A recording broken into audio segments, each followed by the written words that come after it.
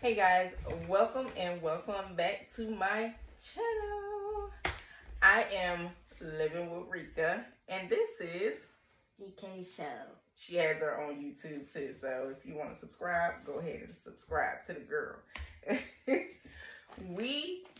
I don't think we've done one of these on my channel before. First of all, if you have not and you're watching this video or my channel vlogs for more than the first time, go ahead and hit that subscribe button. And if you are coming on and you are a regular, even if you're a new person, go ahead and hit the like button. It really helps me to reach out to more people within our community. All right, I would really appreciate that. Subscribe, like, and meet me in the comment section. So I don't think I've ever done one of these videos, but tonight is going to be the first. I went to Walmart and I was doing some grocery shopping, and of course the one part of the store that catches your eye or your attention is all those snacks that's right there when you get to the cash out. So I was looking, I said, oh, that's a weird snack that they don't normally sell. Let me do a reaction video on that. And I picked up none other than some Cheetos, but not just any Cheeto. I don't know if you guys had this.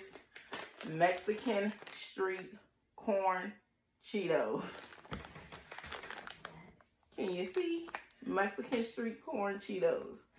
I have never seen these, but I love Mexican street corn. So I cannot imagine that these are going to be great. How about you? I don't know. I don't think they're gonna go up to what they say it's supposed to taste like. Yeah, I don't think they're gonna taste like the regular Mexican street corn on some Cheetos or corn chips, because that's all Cheetos is. But we're gonna see. So on the bag it says it's spicy. Yeah, it does say all the and cheesy elote flavors. It's tangy, spicy, and cheesy. I'm guessing, which is your lime, your cheese, your spice, and I guess your cayenne pepper or whatever you sprinkle over top of the corn.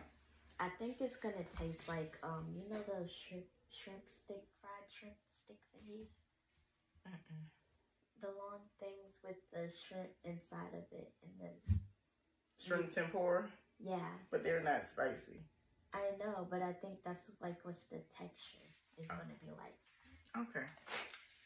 You ready? All right. So this is not going to be a long video. We're just going to try it, and we're going to let you guys know how we like it, and hope that you go out and try them too.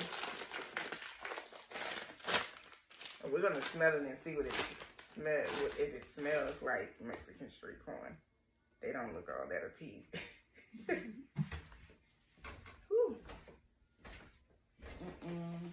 It doesn't smell. It smells like. They don't look all that appealing. So, but we'll see. Ready?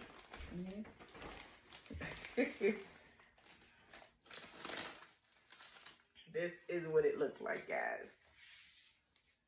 Okay. Ready? Because you about to start without me. All right. Let's try it.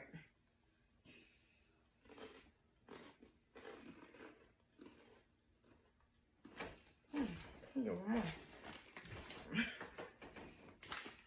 has an aftertaste.